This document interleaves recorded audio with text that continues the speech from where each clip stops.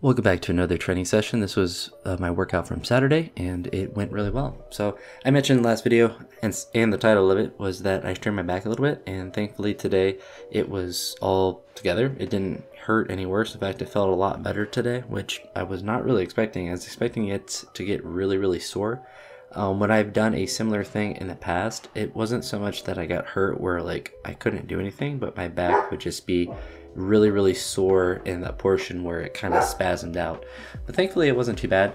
I did spend some time stretching and stuff throughout the day, so I think that probably helped as well. Sorry, Bo's barking in the background, but I'm just gonna push through with this. Maybe just be barking at the rain because it was storming earlier. But anywho, I had some block power snatches and those went well. Got up to 95 kilos with those. Really like the movement on the Saturday workouts because they're not really mentally difficult as far as like doing a full snatch when you're kind of sore and tired. It's more of just you're just trying to move fast and explosive, which is kind of nice. It's like a nice it's almost like a muscle snatch in the sense that you're not really stressed about it. You're just trying to move it effectively, which is nice to have movements like that. Similar thing with the clean and jerks. I was able to get up to 115 with them, but they were no hook, no feet, plus pause jerk. So kind of in a similar sense to where you can work hard at the movement without having to have a heavy load on.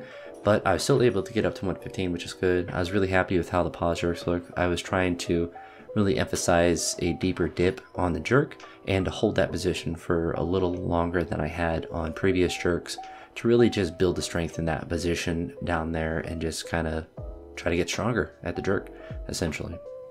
I was happy with how all the weightlifting movements went. After those, I had some back squats. I was nervous about these because I didn't want to re-aggravate my back, so potentially in the back of my mind I might have been more hesitant on them than I otherwise would have been, but I still moved them, I think, decently. I was able to push up to 210 kilos. I took more aggressive jumps than because I was using 4 RIR because I didn't want to put 5 because it took massive jumps if you put 5 RIR. And 4 usually gave me a 5 kilo jump, and so I was taking some 10 kilo jumps because back in my mind I was like maybe I could get up to 220, but once I did 210 it moved too slow, so then I decreased the RIR down so it would drop the weight, and each time it dropped it by 5 kilos, which was actually really good drops because they all felt difficult, but equally difficult doing after the 210 down to the 205, 200, and 195. And generally, like when I finished, I was really happy that I was able to push up to a heavy weight, not overexert myself, but then do the beneficial sets under that to where even though they don't feel like they're moving faster, they're probably moving a little bit faster than the top set just because the weight's lower. But really happy with how back squats went. My back didn't get aggravated or anything from them, which I was somewhat nervous about, which may have held me back slightly from pushing up above the 210 and may have made the 210 move a bit slower, but who knows.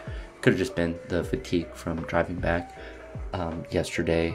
Yeah, I drove back last Friday after that session, so I had a lot of time to sleep and relax and stretch and stuff, and that was this was after I went to the doctor to get my ears looked at, or I guess my one ear to look at. So I started the, what's it called? I said it in the last one, and I will never remember the name.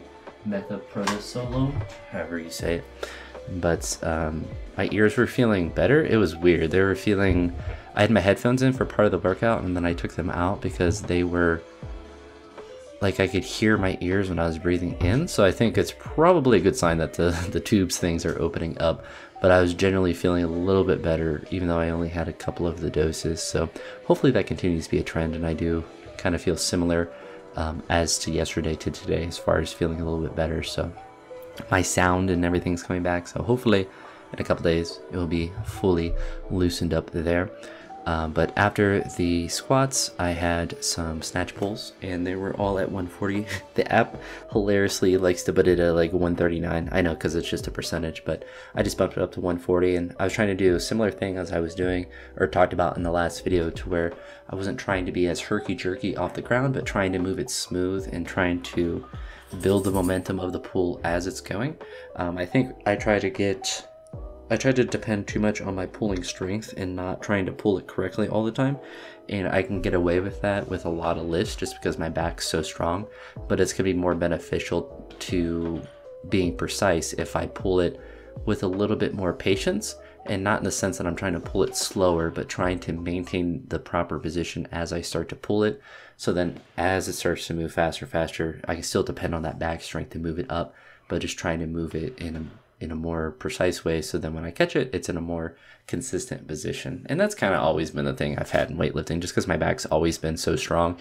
I've always, you panic and just try to pull it too hard and too fast. And even if it feels heavy, I don't necessarily have to do that, because I now thankfully can move fast enough to get under even heavier weights. I just have to be precise, and that's the biggest thing that I have to do. Not just be a gorilla and try to yank it off the ground, which is very tempting to do when I'm able to do it and get away with it a lot of the time. But anywho, this is my Saturday session. I don't know if I'm going to train today on Sunday very hard or do a full session. I'm going to go to the gym. Depends on how I feel when I'm warming up, but it could be a pretty decently heavy session, at least according to the app. So we'll see how that goes. But that's it for now. I'll talk to you on the next video, and I hope you all have a great day. Peace.